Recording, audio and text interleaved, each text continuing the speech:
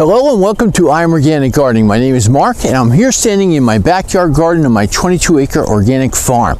Now today I've got some great news for you. What happens to all that leaf mold or straw or hay or wood chips that disappears every year? Where does it all go to? Well, I have a great answer for you, and once you understand this answer, you'll be able to successfully garden in your own backyard or in pots and containers, and you'll have a fun time doing it also. So let's get into it. Here's a great picture of my backyard garden, and now it's about 100 feet wide and about 150 feet long, and it's all covered pretty much in leaf mold or leaves from fall last year. Now I'm going to explain to you what is going to happen to this, and that's why I'm doing this video now. All this leaf mold is going to go away eventually. I would say in the next 4 months, depending on the weather. And you can see how thick it is, and I'll get a better close-up for you. It's anywhere from 7 to almost 12 inches thick on the whole garden, but this is all going to disappear. Where is it going to all go to? And this is fascinating because what it is going to help you with your soil, and also understanding soil is going to give you better and nutrient-dense food in the future. Here we are looking at these beautiful fall leaves already. Now we're going to dig down here. I'm going to show you. See how much it's decaying already? That's what it does over winter. And you can see this is pretty much even worm castings in here, because there's an abundance of worms very deep down here. I'm going to say this is about, I'm not going to be able to get a good picture of this because it's so deep. Now, what is happening here, and this is my soil below. Let's even get a shot of that. There we go. That's what happens. But why did this beautiful leaf mold help this soil so much? Is because of bacteria and fungi. Now, what's nice about this is that it's going to even get richer and darker over time. So now I'm going to explain to you something that I find totally fascinating. Here's our two beautiful things that we want in our soil all the time, bacteria and fungi, and we want it to a 1-to-1 ratio. Now a lot of people say you want it a little bit less or a little bit more bacteria for vegetable plants in your soil, but just on a very common basic general information, we want a 1-to-1 ratio. So what happens to all that beautiful leaf mold? Where does it all go to? So when the bacteria starts eating any type of mulch that's in your garden, where does it go to? I'll show you. 80% of it goes back up in the atmosphere. That's right, that beautiful sky that we look at all the time. It's filled with carbon dioxide. So when bacteria eats any type of organic matter, 80% of it goes back up into the atmosphere as carbon dioxide. Now here's some good news. Now what happens when fungi eats our garden mulch all the time? Well, guess what? 80% of it goes right back into the soil again. Yes, right back into the soil. Because what it does is this.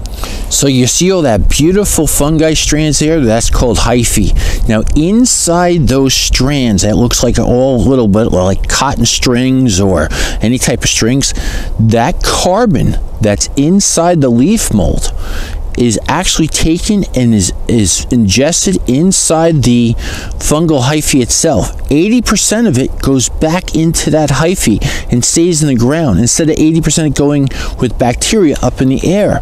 So now, isn't that cool? That's what gives you that rich, dark soil all the time. That's amazing. So 80% of anything that's fungal eating things like your cardboard, your wood chips, your leaves, what else is there? Newspaper, straw, that type of thing. All this here is actually going back in your ground inside that fungal hyphae, 80% of it. So you're not losing all that mulch. Only time you're losing the mulch is when bacteria eats it. So we want that fungal dominated soil to some extent, or at least equal, to make sure that we get it back in our soil. So how do we do that? It's simple. We want to just cover our plants up with something that's fungal food for that. And I'll give you a list of things that are fungal foods for compost and also for your garden. Here's a nice list, and it'll also be posted on my Facebook page so you can take a closer look at it and also print it out for your own records. Now on the right hand side we have, see where it says food for bacteria, then bacteria once again, and also fungi. So anything that's in here, wood chips, straw, coconut husks, dry leaves, paper, etc., cardboard. It's getting a little windy out here, sorry for that.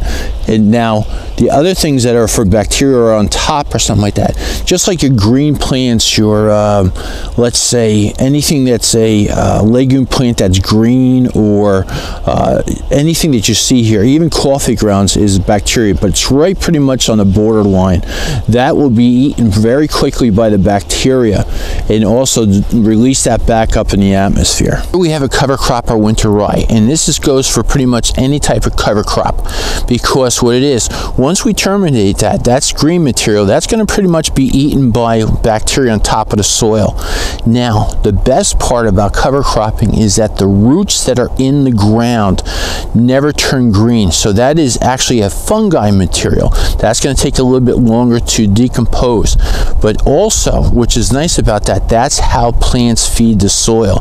A living root in the ground will also feed the soil, but when also it dies, it's pretty much a fungal bacteria soil because it's deep in the soil, and that's pretty much dominated by fungi processes in the soil.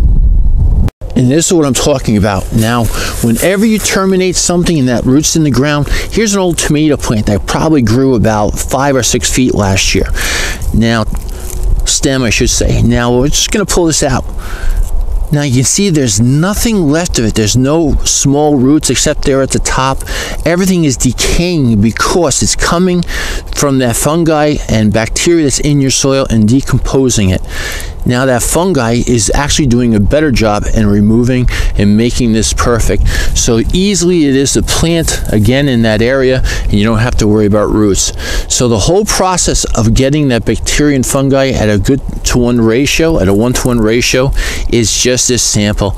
You have nothing left of your root system in your ground. If you do not see this, then you just have to increase the fungi and bacteria in your soil, which I'll go over in another video.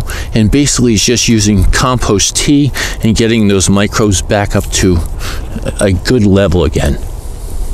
I went over a lot of information. If you have any questions, please write them in the comments below. I'd be more than happy to answer all your questions.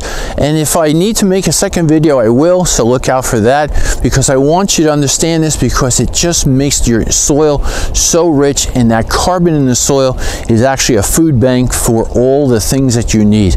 It's also like an immune system that helps your plants to be healthier in the future. So thank you again for watching. Give it a thumbs up, and I'll talk to you again shortly, and happy gardening.